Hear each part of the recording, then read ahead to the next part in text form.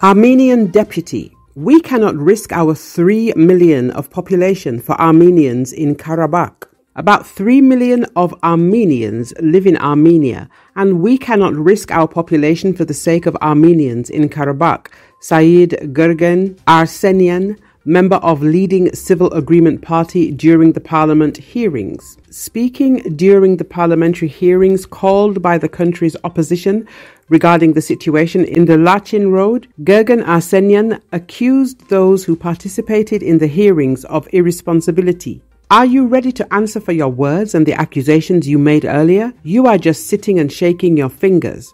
Determine your priorities right and begin to visualize what is happening correctly, Arsenian criticized the other party. According to him, the people have already made a verdict on the current opposition in the elections held in 2021. Arsenian's statements caused a quarrel. Seyran Ohanian, chairman of the parliamentary faction of the opposition Armenian bloc and presided over the hearing, called on the participants to be quiet and allow Arsenian to continue his speech, but his requests were repeatedly ignored. Manipulating what is happening in Karabakh will not give you the opportunity to come to power in Armenia. Forget it, said Arsenian, adding that the Civil Agreement Party is the responsible body for ensuring Armenians' state interests.